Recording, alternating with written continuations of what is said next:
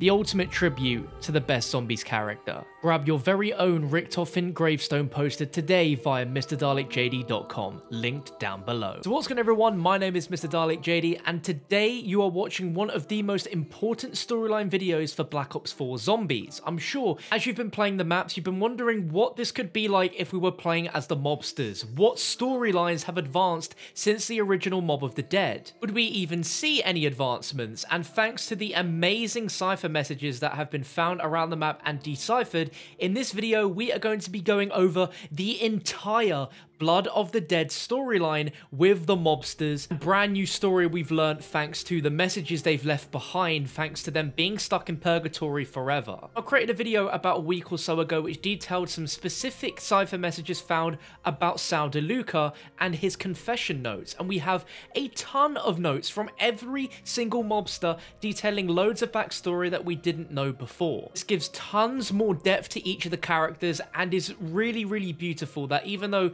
we can't play as them, we still learn a lot more about these absolute fan favorite characters. And before we jump into things, let me know down below in the comment section what was your favorite mobster from Mob of the Dead, and if you do enjoy this video, please leave a like rating if you enjoyed. But more importantly, I'm going to leave links down below in the description to the various people I'm going to thank throughout this video for finding these and managing to obtain the ciphertexts and transcribe them all. It's going to be a long video, but trust me, you are going to really enjoy the story content within here.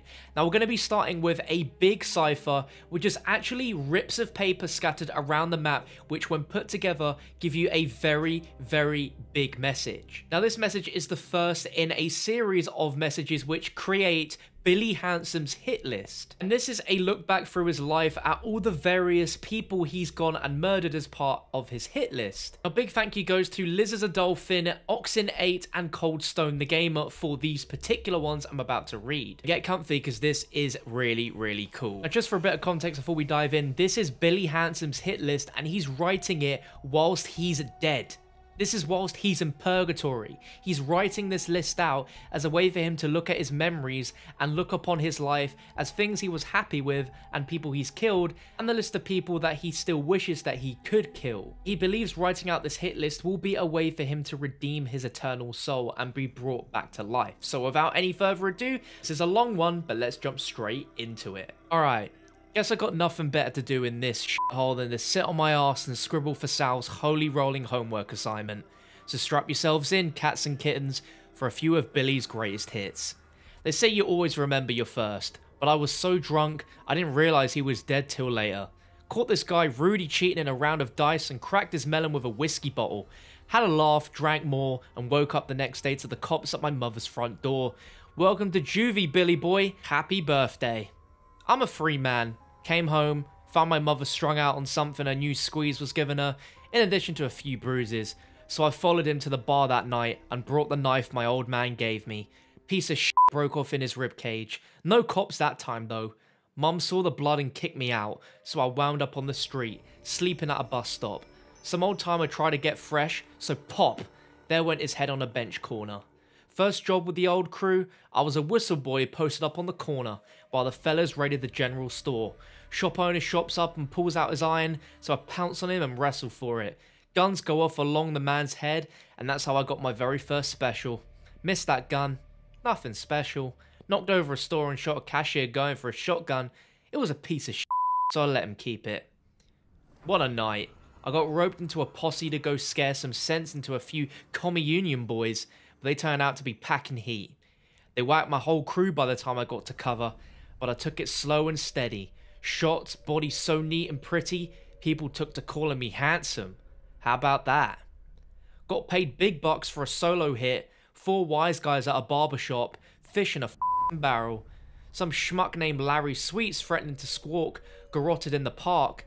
That shut him up. Another dice game, even drunker. Could have sworn the guy was cheating, but never found the other pair of dice. Oops. And officers Malloy and O'Riordan, couple of flatfoots too dumb to be on the take. They found the scotch, they had to go. Slumlord wouldn't sell his slum to Johnny. Torrio turned him into a flaming scarecrow in front of his building. Wouldn't you know it, the whole neighborhood fell in line. Bar fight in a pool cue, guess the guy had a soft head. Corner pocket. Ah, the day I met Sal. He was just an underboss back then, but we just clicked. I could tell. Had a meet at the docks, somebody got spooked and out with the bullets. Sal and me, we hunkered down back to back, popping anyone with an attitude, and when the blood and guts settled, we had the money and the booze. That was the beginning of the DeLuca crime family and a beautiful friendship. 3 of Tori's guys paid a visit to Sal's grand opening at the Cabana room. One of them happened to be a buddy of mine from the barbershop job, and I knew was sweet on the devil's dandruff. Lure him back for a taste, cut his throat, and clip the other 2 as they come running out. Clean as could be, but not clean enough, evidently. First of the low-rent hitters gunning for Sal.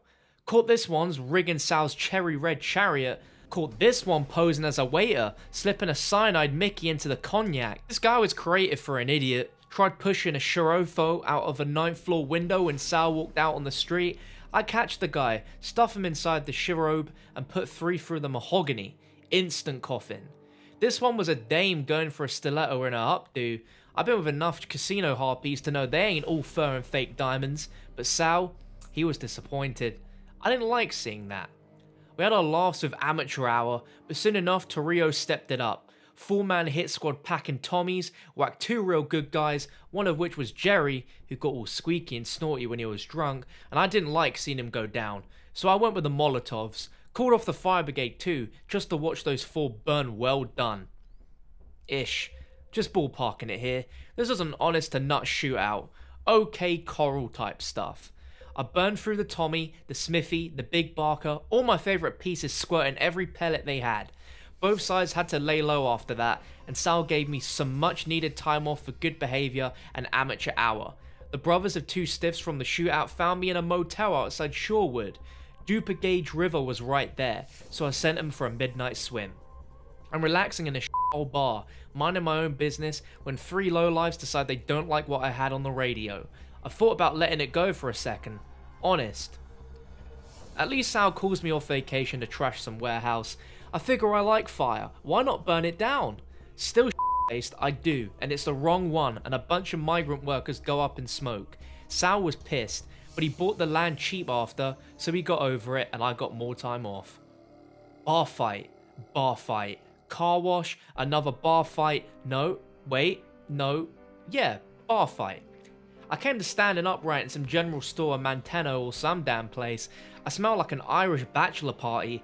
I got my Smithy out of the holster and everybody's lying face down, so I figure I'm robbing the place. The local flatfoot show up and start spraying through the glass, and wouldn't you know it, one clips me in the shoulder. I just start laughing. Never been shot before. Then cops were so shocked to hear me cackle that I would have had enough time to make a sandwich, eat it, and then take him out. Woke up the next day with the devil clawing his way out of my skull. Sat in a police cruiser wrapped around a tree. There was a lot of blood on the hood, so I guess that made numbers. Who knows? I got back and Sal was done nickel and diming. We're after the heavy hitters too. Cutelli the knife coming out of church with his grandma. Dirty Fazzy eating ice cream in Southside Park smelled him from a mile away. Joey the MLP smoking a cigarette on the back deck of the Michigan Queen. Rumour has it he had the locations of thousands of bodies memorised in that big melon of his and put most of them there himself. Guy like that makes me look like St. Peter. Tony Dynamite, there was a real whack job there. Found him sat in an uptown apartment surrounded with enough boom boom to start a Second World War. I just lit the match. Ricky the Rope, old fashioned kind of guy. Liked stringing up my buddies in very public place. I'll give you one guess how I took him out. Wrong, I backed him over with a refrigerated truck. Twice. Sent us McDink the Irish bare knuckle champ. This guy you hoped he'd shoot you before he got out the knuckle dusters. I emptied about a barrel and a half into his chest just to make sure. Solomon, seriously his name was just Solomon, used to like to beat information out of people, and when he was done he'd chop him in half with an industrial press, just like King Solomon in the good book. Except this man went through with it, through a lot of it. Still keeps me up at night and I'm dead, far as I know. And the Scotsman and the Brit, don't ask me how these two got wrapped up in the outfit of a bunch of Italians, but they sure as hell made their presence known. Truth is, they found me and tore me up pretty good. Lost about 100 pints of blood before I rolled a grenade under their getaway car. The scariest thing about being in hell right now is thinking they might show up. I think there was about 2 or 5 of them, but there was so much blood and guts flying around, I can't remember all the names. Plus I'm getting bored and I gotta finish this thing, or else my immortal soul can't get out of purgatory, yada yada yada. The big Valentine's Day. What a way to finally go out. One for the history books. That rat think lion scheming little weasel. So yeah, that's the big list. Do I feel better? Lots of laughs and memories there, which I guess is all got in this Hellfire Duke joint, but I don't know about redeeming my eternal soul or whatever Sal was yakking about. But as for being a ghost, I definitely got unfinished business. I'd kill that Judge Chauncey for his high and mighty attitude. I'd kill my arresting officers for busting my chin and ripping my best suit. I'd kill that wise-ass Doc Tormoise for classifying me psychologically fit to stand trial. I'd kill my second grade teacher, Miss Carmichael, for saying I'd never amount to nothing. I'd definitely put a few bullets in Mr. Benedict, sadistic piece of owner of the Whitewood Correctional Facility for boys. People who hurt dogs, people who talk at the movies, people who talk about the weather, pretty much everybody who hates country music. I got more, but I'm bored, so f*** it. Great idea, Sal. You got all the great ideas. Now, I'm speechless. Like, Treyarch did say that Blood of the Dead had the most writing in it in any zombies map that's come before it, and just the writing alone on that, I don't think I've done enough justice to the character's voice reading those, but you can just hear his voice whilst you're hearing those cipher messages.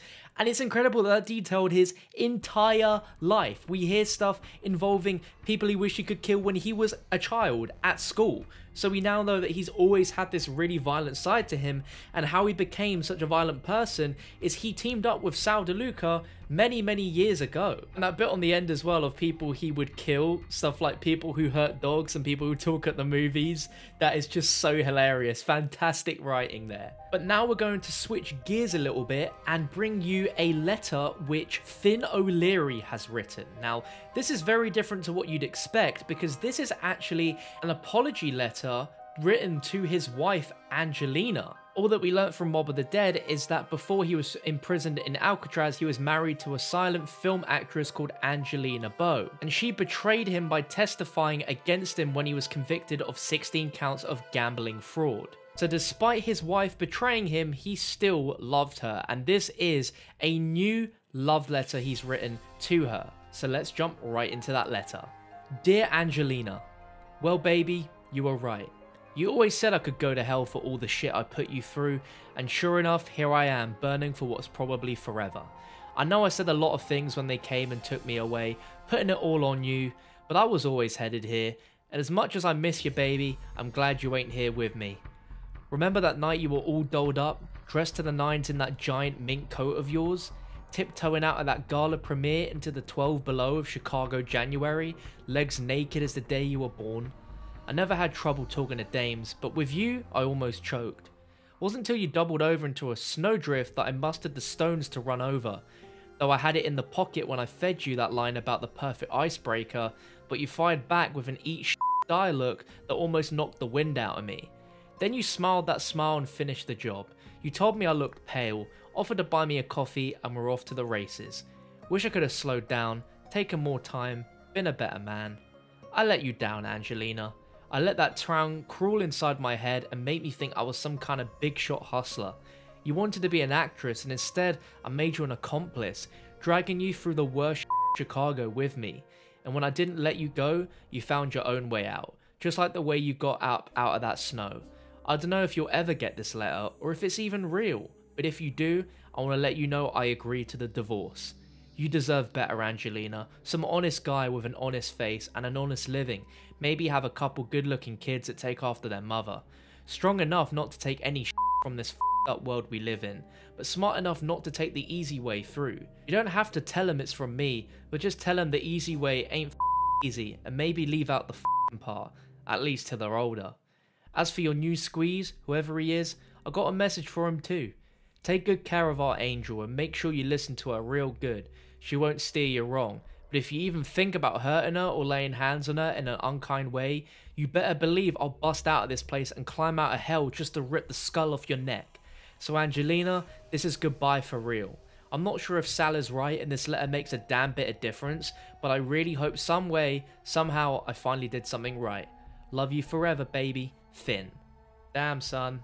I'm sure quite a few of you will probably maybe say that Finn O'Leary is probably your least favourite character from Mob, but that was some really unexpected character development there, and wow, that really hits you in the feels, man. There's a lot of people to thank for solving those, as they were all ADFGVX ciphers. Big thank you to waterkh, Oxen8, Coldstone the Gamer, as well as certainpersonio with help on one of those ciphers. Now there is one more set of character confessions, and this is from Sal DeLuca. Now I did cover these in a video last week, but since I covered that, there has been more confessions found relating to his, which finishes off very nicely. You might be thinking, where is our Arlington's confession notes? And that's because in this cycle, what's happened is he's permanently dead, and these three characters are the ones left in purgatory, and it's Salvador DeLuca that feels the most guilty towards his death. Massive shout out goes to RichKiller and Coldstone the Gamer for solving all of Salvador DeLuca's confession notes here. Forgive me, Father, for I have sinned. I took the life of an innocent man, a profoundly stupid man, but yeah, an innocent one. Weasel Albert Arlington. I ain't sure what he was thinking when he sent us on that goose chase, but that didn't mean he had to die. We didn't have to kill him. I know now that you must have sent him to test me, O Lord, and I failed my last chance at redemption. I don't know if my confession will make a difference or if anyone will ever hear it, but it feels right to get it out there with the utmost humility. I pray you hear the contrition of myself and my associates and have mercy on our immortal souls. Amen, Salvador DeLuca. Forgive me, Father, for I have sinned. This is my second mortal confession. My first big score was a shipment of Irish whiskey jacked from a few goons at the North Slip. Nobody got killed thanks to you, but I shot one through the knee. Yeah, the guy was a crook, but he didn't deserve to limp around for the rest of his life. That didn't matter to me then. I saw what I wanted and did what I had to do to take it. Told myself it was fair, even natural, the strong surviving and all that malarkey. Now I know that wasn't the way. Oh Lord, I wish I would have seen that then, but it only got worse from there. Salvador DeLuca. Forgive me, Father, for I have sinned. I coveted another man's girl, his business, and eventually took his life. I destroyed him, O Lord, and celebrated doing it.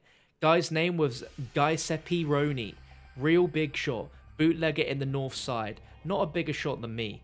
I put him on his knees and put two in his skull, and if that wasn't enough, I let that mook Jimmy Alessi take the heat for it. They killed him too, and the one after that, and the one after that. I started a war, O Lord, and I got rich off it. The killing didn't stop there, I either just got real good at getting others to do it for me. Salvador DeLuca. Forgive me, Father, for I have sinned. I saw the evil inside of Billy, and I stoked the fire till it was red hot. When I let him off the leash, the streets ran red with Torrio blood. Men, women, children, whoever it took and whoever had the bad luck to be around when we took him. In my head, I was a great man, the king I always wanted to be, doing what kings do to rule the world at the top. That's where I got stupid, O Lord. That's where I killed that poor girl over not a damn thing. That brought me here to your justice, and that's where I belong. Salvador DeLuca. In the name of the Father, and the Son, and of the Holy Spirit. My last confession was a lifetime ago. Sorry about that, Lord. And I ain't just saying that because I'm stuck in this place. I've done lots of bad things and squandered your gifts, O Lord. I'll start with my mother and father. They did the Ellis Island thing. Came over with nothing but the clothes on their backs. Grandma, Bella, Silvercup, and me growing in Mama's belly. All things considered, I grew up pretty good. Stick, ball, open hydrant baths, lots of pals, and at least a meal a day paid for by Pops, shoe repairs. But me being a mook, that wasn't enough. I'd run around all day and night lifting this and that from corner stores, smoking, drinking, carrying on. I wanted to be king, not the kid of a couple poor, dumb wops taking beating after beating from the city that didn't want him. So I ran, Lord. I ran to the windy city and I didn't look back, forsaking my mother and father. That's a sin bad enough for an Italian, but for a Roman Catholic too? I guess I had all this coming. Salvador DeLuca. And what's really interesting is that by looking at some of the context in which he's speaking, if they were in purgatory, they wouldn't remember their escape attempt, but he can remember that he murdered Al. The way he's referring to it means he remembers what he did. And if it was during the cycles, he would have had no remorse because he would still end up doing it and wouldn't realize that he'd done it before. But if it were after the cycle was broken, he would feel like he's stoned as the weasel was freed and got his revenge. This could mean that the good ending to Mob of the Dead is not just revenge for the Weasel, but redemption and atonement for Sal, who believed he had truly done something monstrous and didn't deserve salvation. This means that they could all move on, or at least they could free their spirits to roam the island and eventually help Primus, which they do. Man, if the Shadow Man radios that we discovered a few days ago were not enough to the whole story, this just throws everything crazily, because hearing all of this and then learning that the Shadow Man just purposely brought these 4 people who have committed very, very bad crimes to repent for the rest of their lives in purgatory just to trap Richtofen in here is just crazy to me. The Shadow Man used these 4 poor guys and gave them a life of hell just to kill Edward Richtofen. It's incredible, and if you guys missed my video covering that a few days ago, you can find that linked on your screen now. But I'd love to know what you thought of this all down below in the comments section. The storyline of Mob of the Dead and these characters are some of my favourite parts of the entire zombie storyline, because it's so intricate, so unique, and all of these throw such massive dynamic changes to the characters that we all knew and love, that it throws a different perspective on them, and you have a lot more respect, and some of them you might actually like a bit more now you've heard all of this context. If you've made it to the end of the video, then I applaud you, but thank you so much for watching. Make sure to leave a like rating if you enjoyed and hit that subscribe button as well to keep yourself up to date with the latest and greatest zombies content. But thank you for watching. I'll catch you in the next one.